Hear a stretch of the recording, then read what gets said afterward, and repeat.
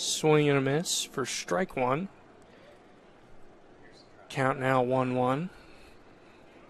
Pearson, he went for it. You could see a lot of power behind that swing. Felt confident about it. 2 outs still for the Rhinos. Another swing and a miss. So now he's 1-2. He's got to be a little more careful about what he swings at.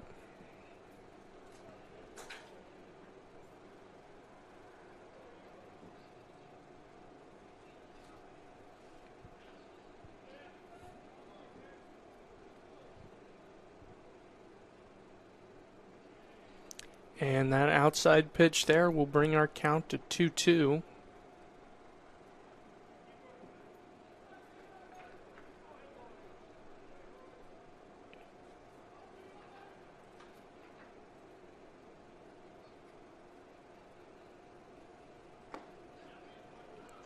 And looks like that will be a strikeout.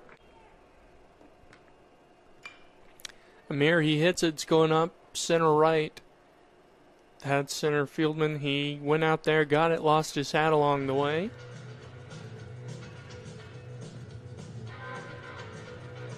So I believe we've got a replay coming up for you. We're looking here at that sidearm pitch there from Tyler Bushnell. He goes really low with it as well. He kind of scrapes the ground with his hand.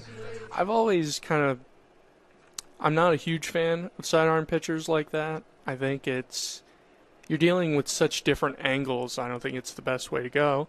But that is a strike right there. So I believe that puts us at strike one. I mean, if you can master that sidearm, then more power to you. But I've seen a lot of sidearm pitches that are just not where they need to be.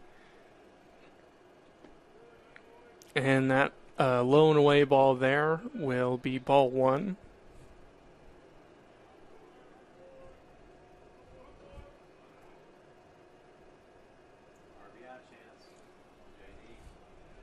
J.D. Yacobenis now up to the plate.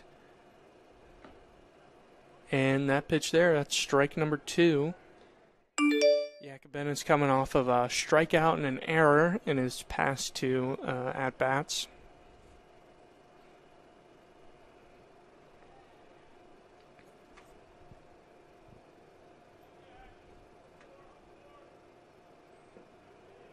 And with that low pitch there, that'll be ball 2, bringing our count even.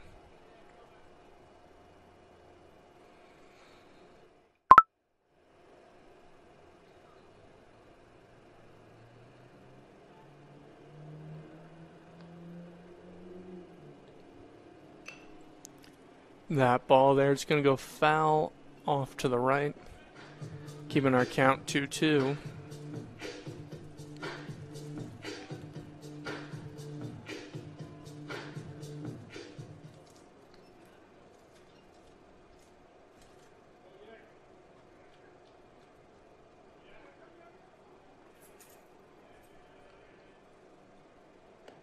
Swing and a miss, and that'll send